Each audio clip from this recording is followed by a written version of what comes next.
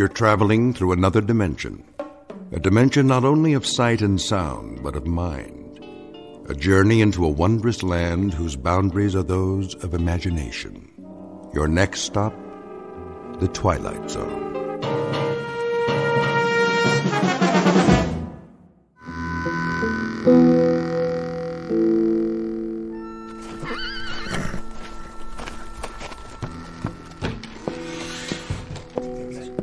It's time, Mr. Mothershed. Well, boys, look what the wind blew in. Drink, Corcoran? Not now, I said it's time. Sykes? He's in the general store, but he's fixing to come out any minute. Tell your men to be ready. Already did, now I'm telling you. Where are they? One on the roof, Mr. Mothershed, with a Winchester. One by the hotel, and one's over by the blacksmith's. Is that all you rounded up? And old Jason. Jason? He ain't worth a hoot. Oh, well, now, he's got eyes in the back of his head. Told him to keep watch across the street. Where's Johnny Robb? Johnny? He'll be ready, don't you worry none. I'll lay odds against that. You'd lay odds on any damn thing. Maybe. But I've got a $10 gold piece that says Johnny Robb won't show. Get on now. This ain't a proper gambling matter. I set it up real good, Mr. Mothershed. You'll see. All you have to do is sit tight. Any time now, I tell you. Hear that, boys? I hear it. It's gonna be just like a turkey shoot. You don't want to go taking any chances now.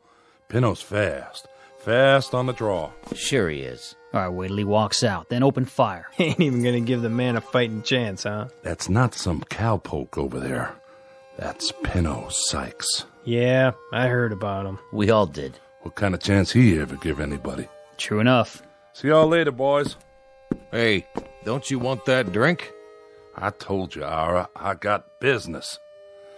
There's gonna be a funeral. No funeral, just dig a hole and dump him in. But we gotta have one. His family keeps a plot up on Boot Hill. Plus, we already paid for the coffin. Where's he going? I'll tell you where. He's hiked down into his hideout till the killing's done. It's just as well. We don't need any more guns. If he's telling the truth.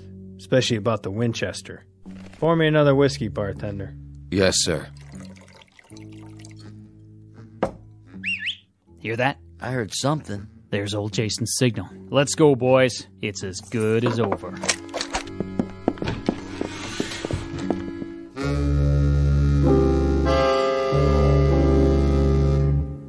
Normally, the man would be correct. This sounds like a moment very close to the end of the story. We're about to have a traditional shootout on the street, and barring a miracle, the bad man will soon be dead. But it's not always easy to tell the good guys from the bad. And there are some men of legend and folk tales who have been known to wreak their revenge even after death. The outlaw in question, Pinto Sykes, is one such person. And therein lies our tale. Because very shortly we'll see how he introduces the town, and a man named Connie Miller in particular, to a long, dark night they didn't plan for, in a place called the Twilight Zone. And now, The Twilight Zone and our story, The Grave, starring Michael Rooker, with Stacy Keach as your narrator.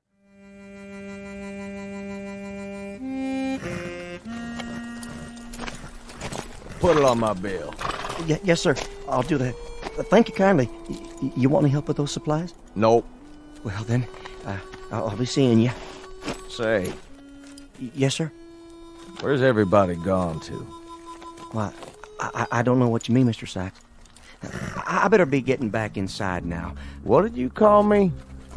Me? What? I didn't call you nothing. I say you did. I didn't mean no disrespect. You know my name. No, sir. I mean, yes, sir.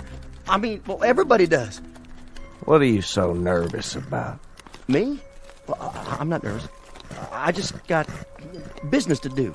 What kind of business? Ain't no customers waiting. Well, I know, but I... Good day to you. Come back real soon, you hear? Easy, Penny. Just tying this bag to the saddle. Then we'll make tracks out of this jerkwater town. Freeze! Who's that? I got you covered, Pinto. Reach for the sky. Well, what do you know? Mother Shed. You always was a low-down, egg-sucking dog. Still not man enough to draw on me. Keep your hand away from that gun. Easy now. What are you doing in this territory? I bought me a big spread. This town's got no room for your kind anymore, Pinto. Still scared of me, ain't you, Mother Shed? No need. I'm just passing through. Sure you are. Now, boys. Why, you...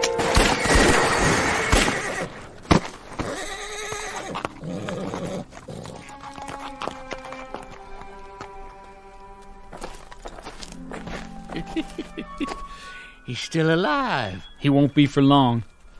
Go on. Get him to the old jail. What for? Town folks are watching. He's got people here. Lift his feet. Nah, just drag him. See that, Johnny Rob? Never even got his gun out. No, he sure didn't. That famous pearl-handled .45. Who gets to keep it now, you figure? Leave it, old man. Fetch a good price. Bury it with them. It's only right. They really did it. They? You was in on it too, Johnny Rob. Not me. I don't believe in taking a life. Even his. I would have bet on Pinto. The Guinness, you mean? Never thought they'd get him that easy. 8 shots. No man can stand up to 8 shots. Not even Pinto Sykes. He ain't got more than a few minutes left to live, Johnny Rob. Reckon you'd better fetch his pa and sister. Ain't there nobody else can do it? Well, I sure can't. I have to see if the casket's ready, now don't I? All right, Mr. Corcoran. Yes, sirree. This here's the end of Pinto Sykes.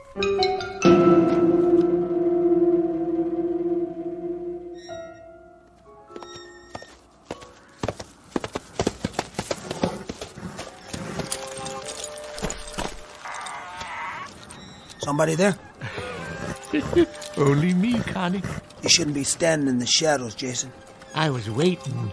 Waiting for what? Had a feeling you might show up, now that it's safe. Why? Pinto Sykes come through here yet? You didn't hear? Why don't you talk sense, old man? What's that picket fence doing out there in the street? His sister, Ione, put it up day before yesterday to mark his blood. Closed it off so's nobody would ride over it. Whose blood? Well, just who do you think? There's a southern wind. You know what that means, don't you? Not much dust in southern winds, blowing down off the mountains. I bet if you look close, you can still see Pinto's blood shining in the moonlight. Who shot him? I asked you a question. Who, old man? Who? Where did you go?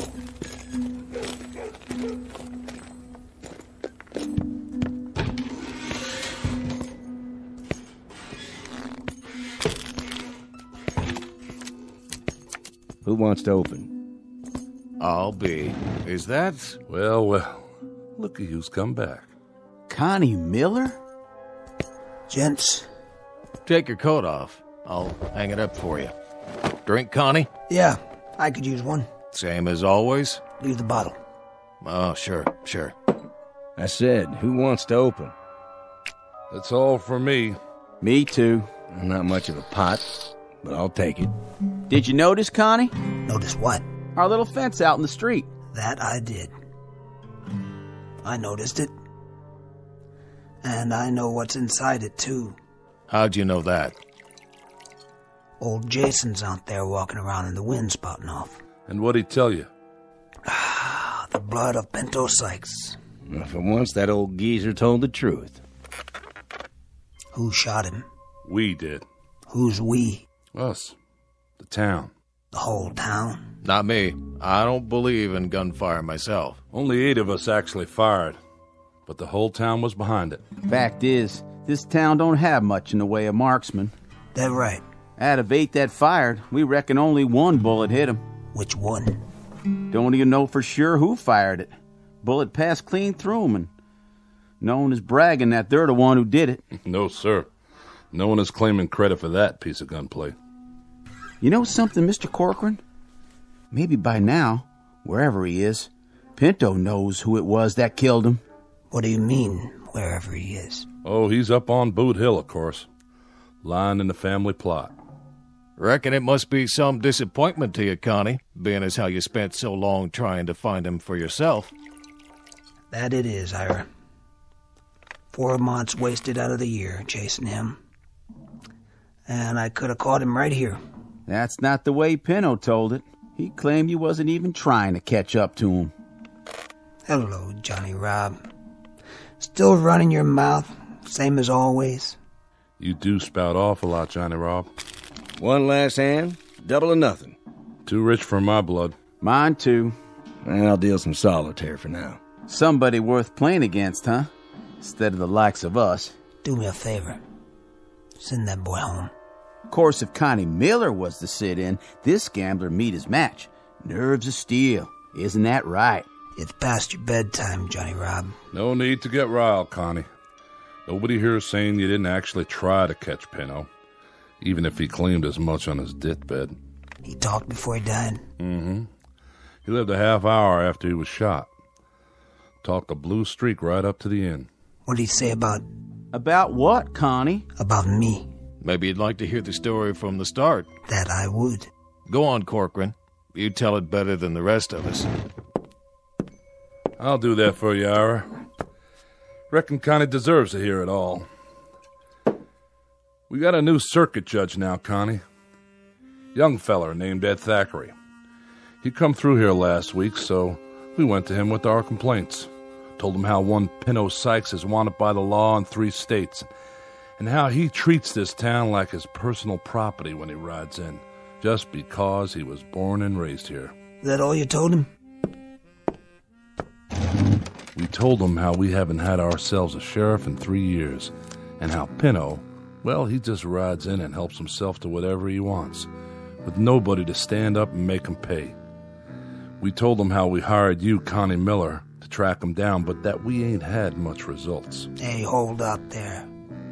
You know I've been on his trail. I know. Well, sir, this Thackeray gets mad at us. Tells us to grow up and act like men, or else move on to where it's safe. He gets us kind of fired up. So we hold a meeting out at Mothershed's and we all agree to work as one. The next time Pinto shows up, we'd all join in and take him one way or the other. He rode in the day before yesterday. You want to tell the rest, Ira? Not much left to tell. He rode in and 8 of the town gunned him down in the street. That's about all there is. No, that's not all there is. What about the curse? All right. You tell it. When did he do all this talking? After we carried him to the old jail. We sent for Pa Sykes and his sister Ione. I know the names of his family. I was born here, too. Spent his last minutes talking to his people. Told his pa how sorry he was he hadn't turned out better, and his pa allowed that he turned out right well enough. He told Ione how he wished she'd marry a rich man, a rancher like Mr. Mothershed, and live on a proper spread. Then he asked to be buried near his ma, except not too near, as she was too true a woman to have the likes of him close by. Said he wants his family to do the burying, as he don't want anyone else to come near where he's resting, even though I'm the one that ordered the coffin. Said if we did, he'd come calling on us. Yes, sir. He put a right curse on the town. That's what you call it. What did he say about me? Well, now, he got real riled when your name came up. Said the slower he rode, the slower you chased him. Said he waited in Albuquerque, even sent word where he was, but you never showed up. Then he said you sure ought to be able to catch him now that he's dead and buried. But if you ever come anyways close to his grave, he'd reach up and grab you. Tell you one thing, since the burial, there ain't been no one from this town hanging around that graveyard. I'll tell you one thing. He lied. Even on his deathbed, he lied. I searched Albuquerque. Every saloon, every hotel. He wasn't even there long enough to rent a room for the night. What's that? Take it easy, Connie. Just the wind. Put your gun away. Well, now, what do you know? Somebody's out there, all right. Pretty harsh night, too. So I reckon we better let him in.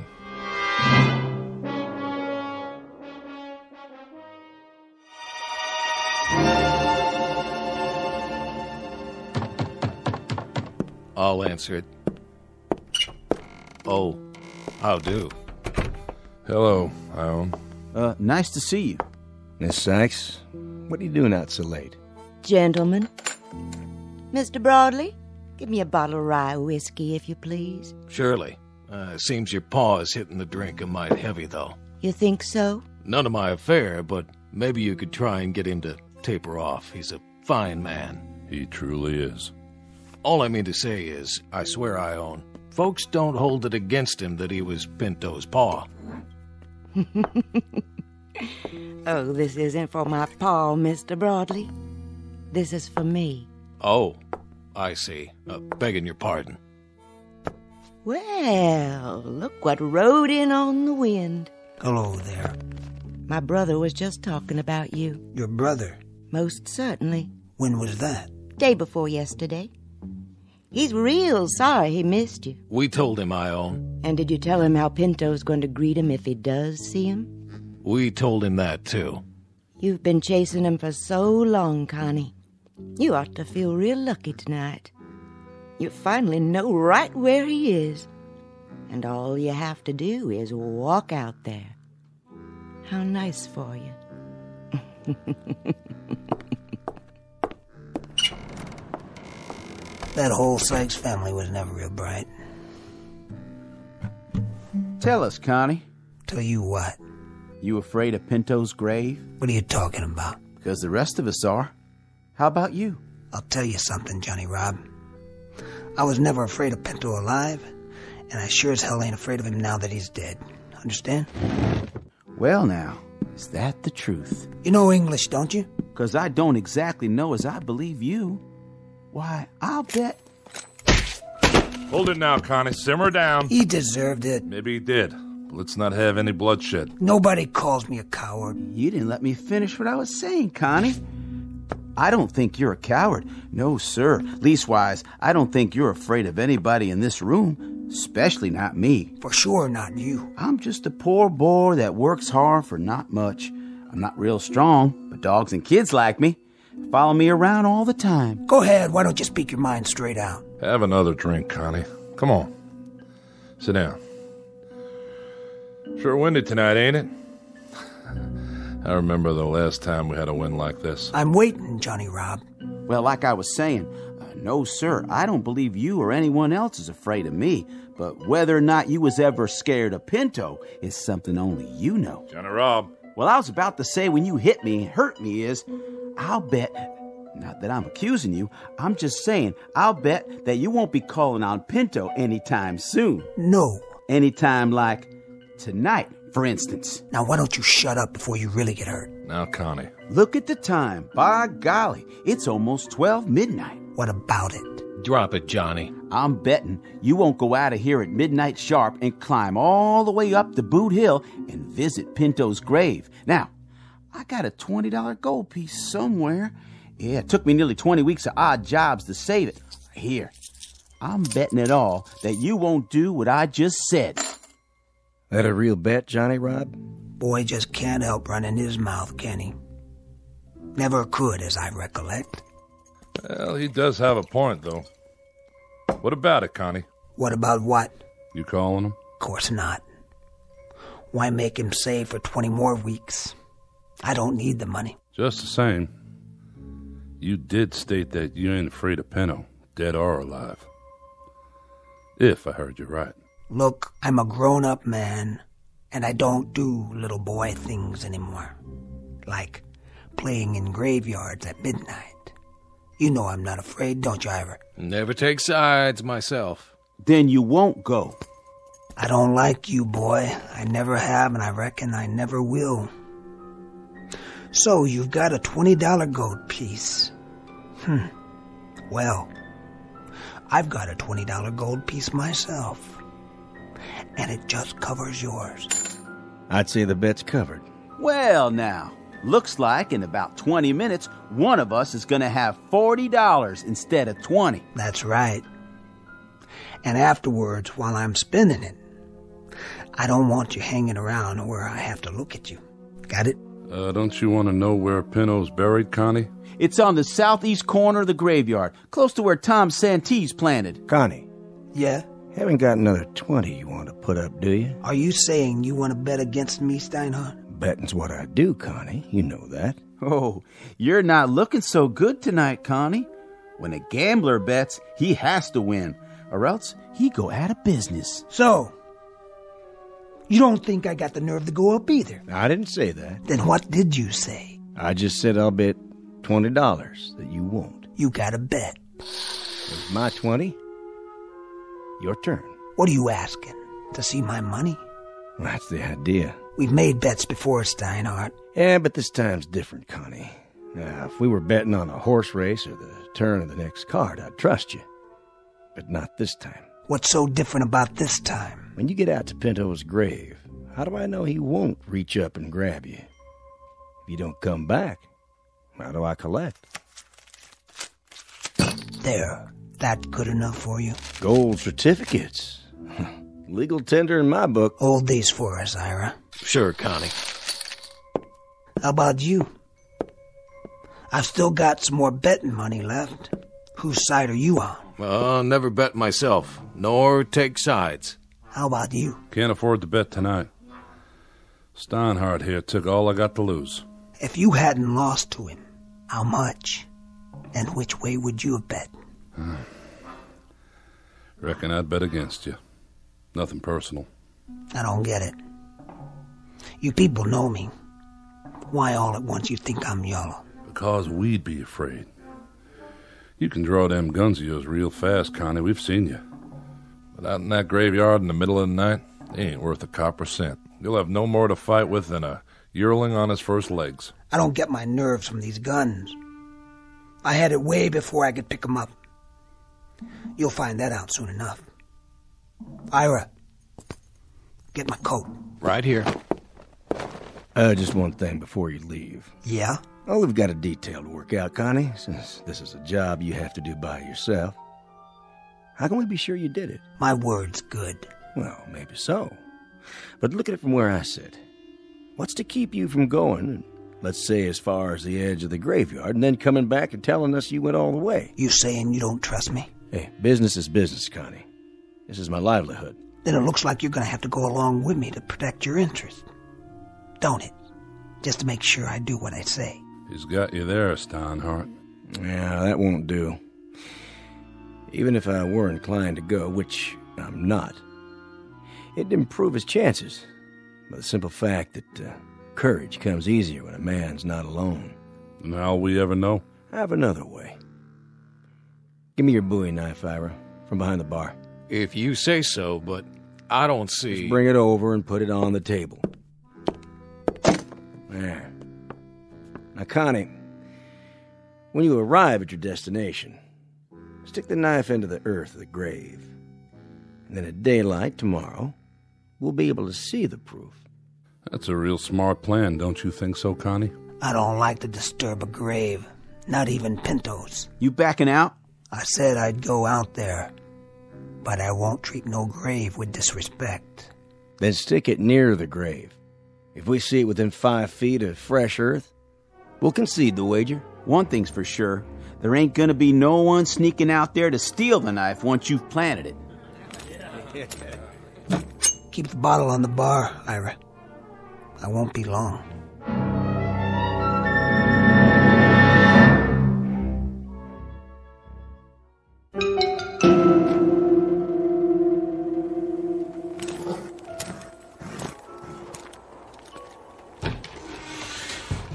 Well, who'd have thought? There he goes, all by his lonesome. And there ain't even a moon tonight. You know something? We might just lose this bet. You maybe, not me. I've already got my $20 worth just seeing him squirm.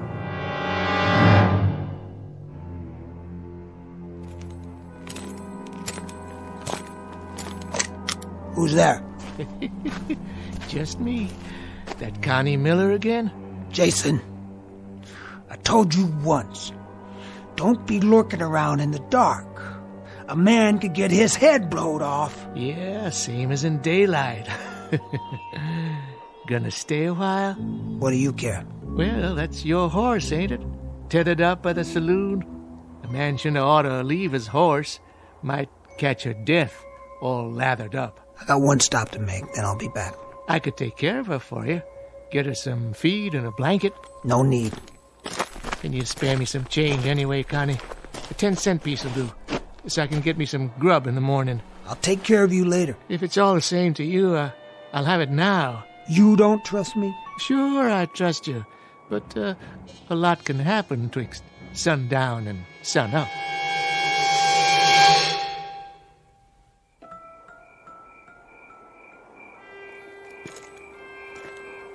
East side. Right about there. Now all I have to do is...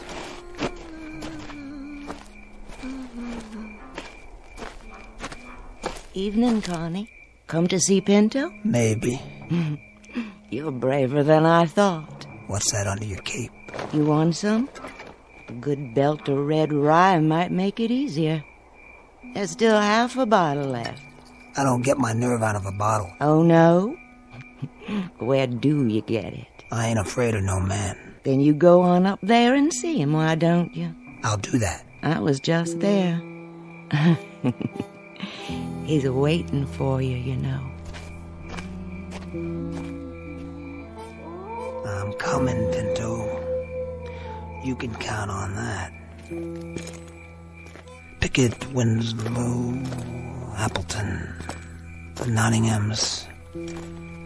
Where? What? Old caretaker shed, that's all. Door blowing off the hinges. Caretaker shed. That's all. Look at all this junk. Picks, shovels, markers. And a little old window. Good. That's good. Sure it is. I can spot you from here, Pinto. Right there. By the Santi plot. Fresh dirt. And a wreath. Well, Pinto, all those pretty flowers, they're gonna blow away by morning, and then what will you have?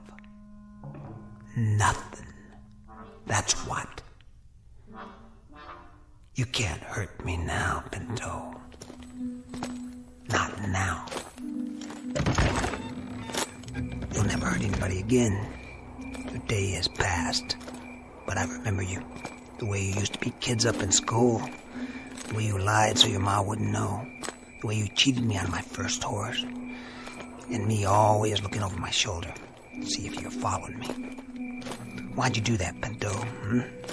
Why'd you lie and cheat and steal? When you robbed your first bank, you thought you were a real man. And the first time you killed, you were so drunk you couldn't see straight. But you didn't care. Yeah, after that, the rest was easy, as long as you snuck up behind them. You were fast, all right. Fast on the draw. But your last was weak. That's your blood in the dirt out there, not mine. Here, Pinto, I brought you a present, something to remember me by. I'm leaving it on your grave, stuck right through your black heart. Rest in peace! There. It's done.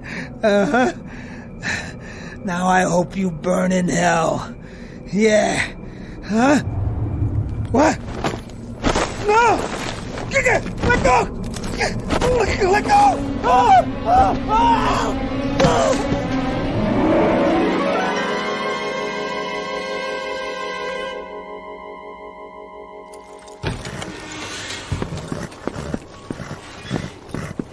You seen him, Johnny Rob?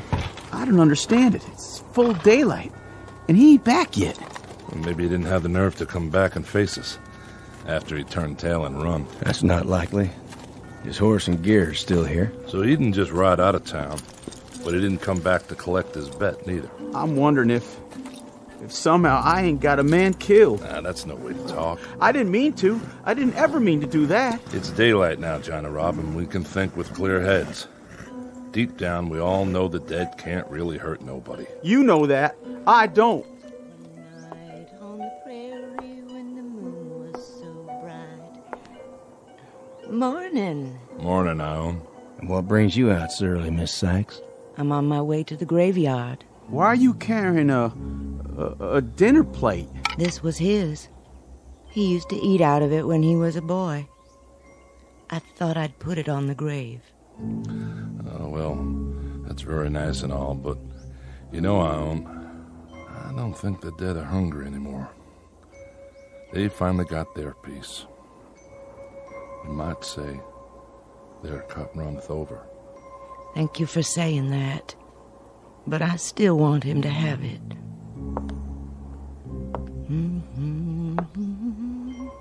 I'm going with you. Do you mind? You may, Johnny, if you like. Gotta see what happened. Well, reckon we can't spend the rest of our days being afraid of a dead man. I'll come too. I guess this is one hand I'll just have to play out.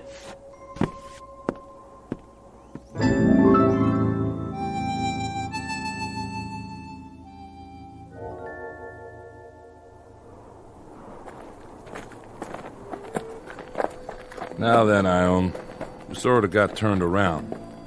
Whereabouts is the southeast corner? There. I can see it from here. And I can see him in his long coat. Oh, Lord, I knew it. I knew it. I've gone and got a man killed. See? See? Connie Miller lying here by the grave, dead. Put it out, Johnny Raw. You're acting like a baby. It isn't your fault, boy. No? What happened? What really happened? The whole story's right in front of you. Look at it. I'm looking. And all I see is Connie with a knife through his coattail so he couldn't run. Oh, he must have been powerful scared. Well, he was more courageous than I thought. He came. He knelt by the grave, see? Right there's his knee prints. What are you getting at, Steinhardt? Somebody caught him here and pinned him to the ground. You don't think he did that to himself, do you? He pulled the knife from his belt. He thrust it into the grave like this. But the wind was strong, as it is now, and it blew his coattail over the grave. And being so dark, he didn't notice that he'd put the knife blade through his own coattail, pinning it down. You mean? Then he started to rise.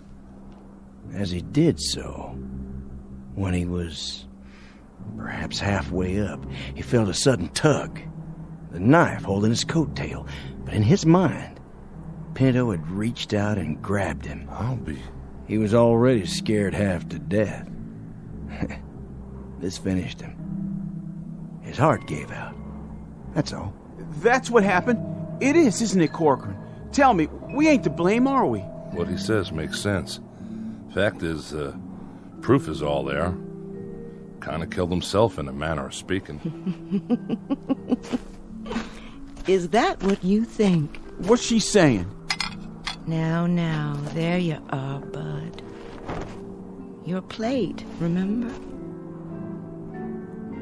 So, you think Connie's death was an accident? That he stuck the knife in the hem of his own coat? Yes, ma'am. Tell me this. How did his coattail get over the grave like that? Well, for some reason or other, because he was in such a hurry, he left it unbuttoned. Yeah, and the wind must have done the rest. What direction was the wind from last night? South, why? The south, same as now. And I'm standing in exactly the same spot Connie was. You are right enough. Look at my cloak. Look at it. Is the wind blowing it across the grave now? No. It's blowing out behind you. So it couldn't blow the opposite way, could it?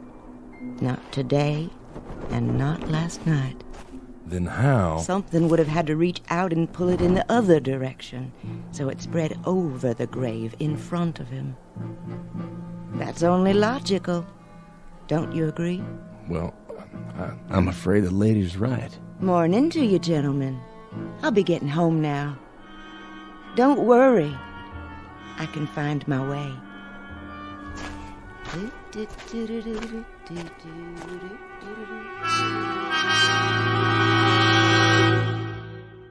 Final comment. You can take this with a grain of salt or a shovelful of earth, according to your preference, as either shadow or substance. We leave it up to you.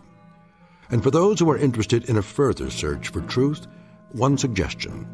You might begin by checking under G for ghosts in the Twilight Zone. More from the Twilight Zone after this.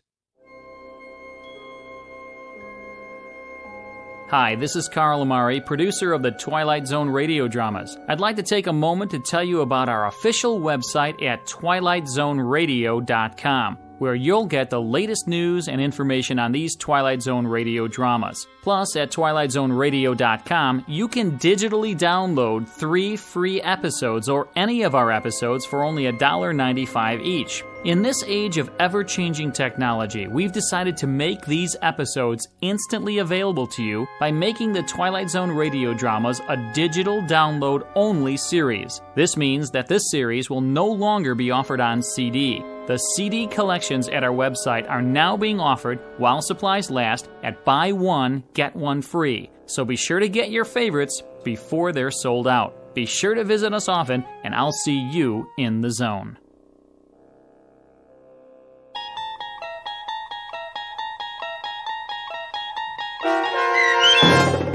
The Grave, starring Michael Rooker with Stacy Keach as your narrator, was adapted for radio by Dennis Etchison and based on a script by Montgomery Pittman.